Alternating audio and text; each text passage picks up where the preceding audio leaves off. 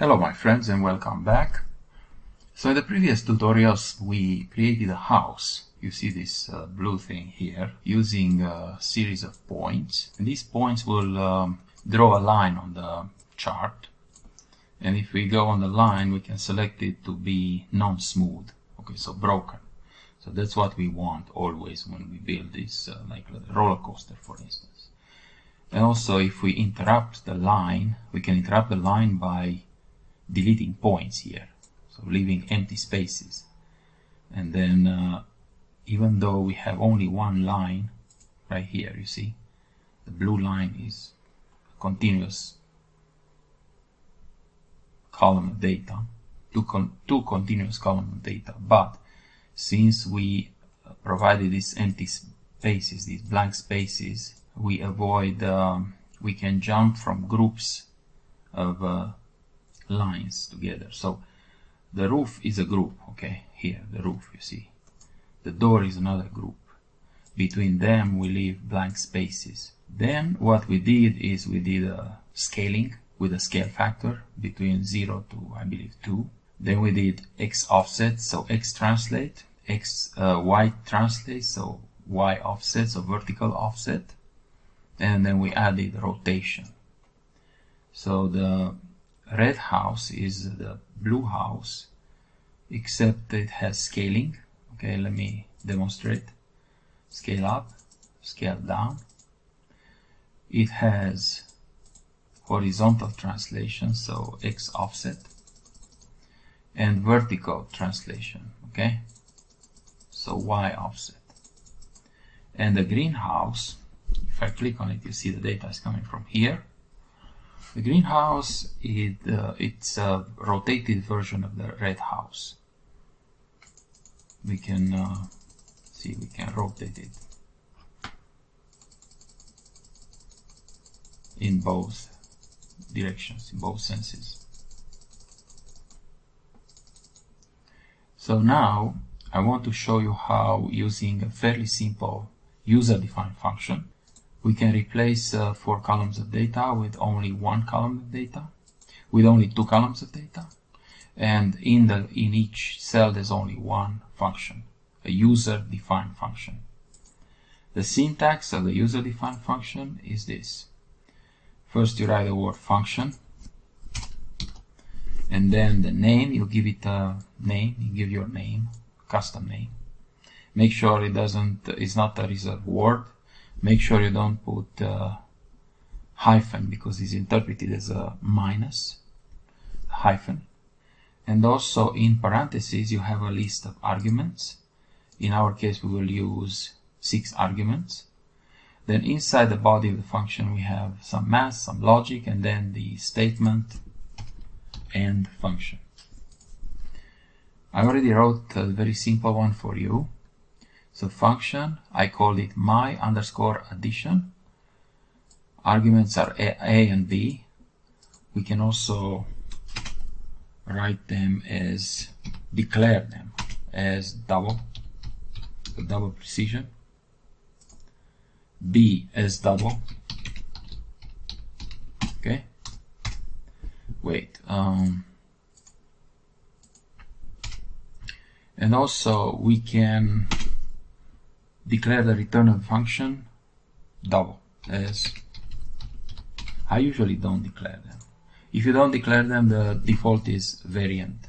A variant can be a double, it can be an integer, can be a long integer, can be even a matrix. But see, if you want to use standard VBA practices, it's better to declare them. Personally, I don't declare them, so I like to keep it very simple, even though maybe it's not so correct, I mean so formal. So now I take this name here, my addition, this custom name, Control C, go in the spreadsheet here. Here are just 2 numbers, A and B. I gave these numbers here, 1.1, 3.5. The sum should be 4.6. And here I say equal, Control V, so the name of the function. You see it already recognize it as a function. Parentheses, A, you can say A is this guy, so V7, comma, and B is W7. And then it gives the result the way we expected. It adds A and B. In order to replace these calculations over 3 columns with only 2 functions, we need to declare this function the following. First, we need to declare a function for the x value of the, of the rotated house right here. So let's call it the series of operations. So function. First, what do we have? We have scaling, SC, scaling, underscore. What else we have? We have translation, so TR, translation. And then what else? We have rotation, ROT. And then this one is for X. Because we have to fill 2 columns, we need 2 functions. X. So input is X, Y. What else? Scale, SC. What else? dx, delta x, so the horizontal offset or translation. dy, so the vertical translation, so the vertical offset. And then rot, the angle of rotation in degrees. Inside, let's divide this in 3 different sections. 1 apostrophe, so we follow with a comment. 1 is for scaling, so scale, okay. Then another comment, let's call it offset or translation, translate. And the last one is rotate. I have the formulas for rotation right here, okay. The new x, the rotated x, is a combination between the previous non-rotated coordinates x and y and the angle theta. But this angle has to be in radians, not in degrees. I will show you how to convert them, okay. So we go back and say scale. X, the new x, is equal to the scaling factor SC times x, the old x. Okay, so the new x is equal to the old x is equal to the old x times SC. SC is the scaling factor. Then copy this. Y, the new y is equal to the scaling factor times the old y. Okay. Now let's do the translation. So the new x is equal to the old x, x plus dx. And the new y is equal to the old y plus dy. For rotate, we use this first line in this group of formulas. So the x prime, which is the rotated x, is equal to x, the old x, times cos of theta plus the old y times sine of theta. So in this case, for this particular column right here, we only use the first formula. And x prime is actually the return of the function. So we copy this name, Control C, is equal to, Control V, is equal to the old x, which is the x we calculated here. Okay, here is a typo. It's equal, okay. So the old x times, look here, cos of theta times cos of rot, because this is the angle rot here, right here, the argument for rotation, plus, look here at the formula, plus y times sine of rot. Okay, so oops, something, and I tell you we have a problem here, okay, because we use degrees here for rotation. However, the functions, the trigonometric function, and even the sine, cosine in the spreadsheet accept only radians. Okay, so look what we did here. Click here, you see a radians of that rotation angle. Okay, so there's a spreadsheet function called radians. So this is a built-in function. Okay, so let's test it. This is equal to rotation of this guy. Okay. No, I'm sorry, not rotation. What am I doing? Radians. Okay. So if it's 360, should be 0. You see 0. If it's 180, how many radians are in 180 degrees? Is pi, 3.14. Check this out. I'm going to 180 from here. 180, you see 3.14. So the function works. So let's do this, radians, okay? Copy this, Control C. And I'm making a mistake here on purpose, okay, to show you something. We need to escape here. So go and type radians, radians of rot. And we will get an error, okay? Check this out.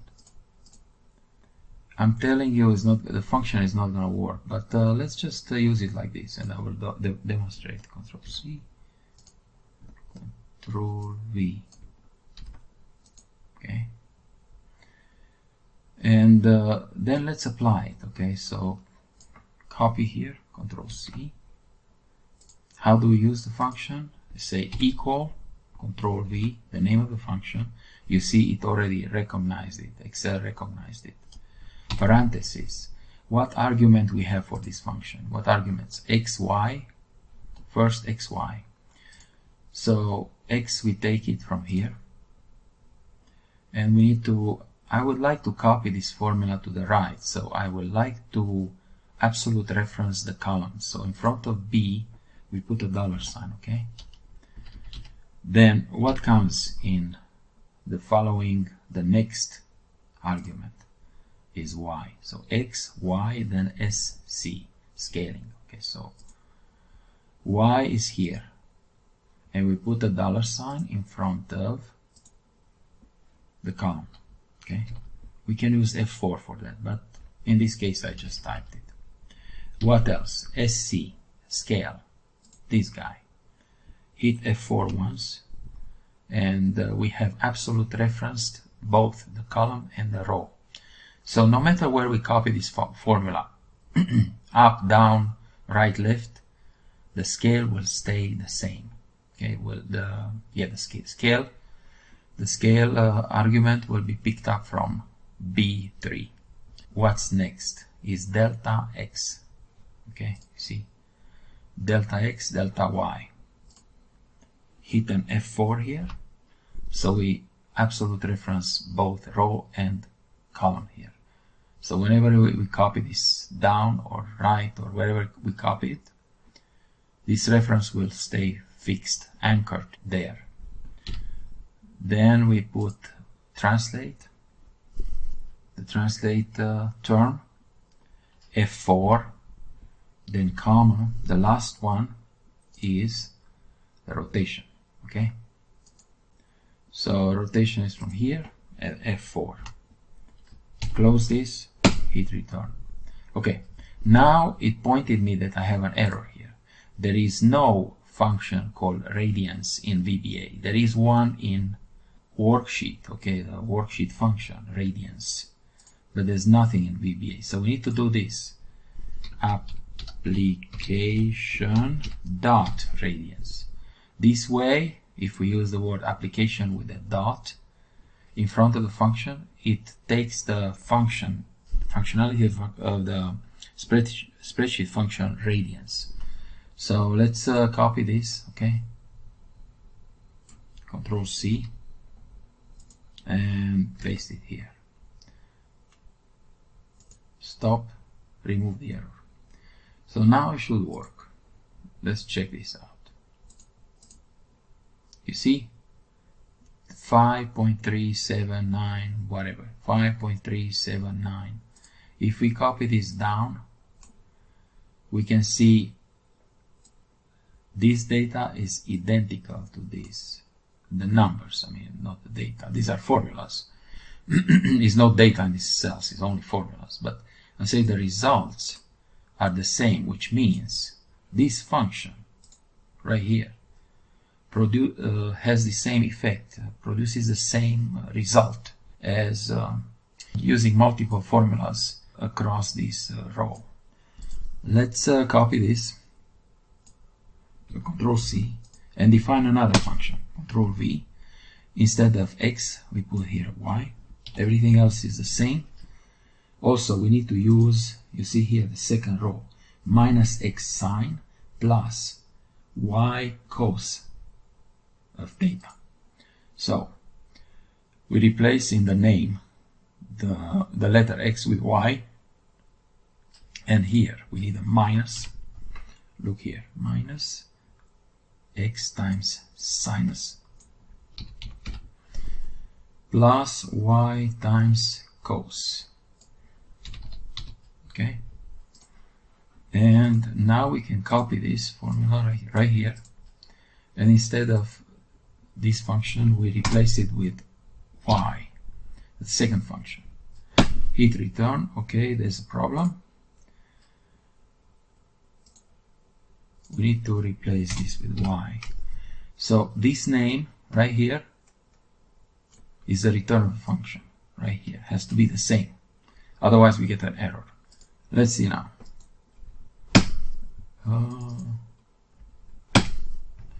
Now we get the same thing. Okay, minus 11, minus 11.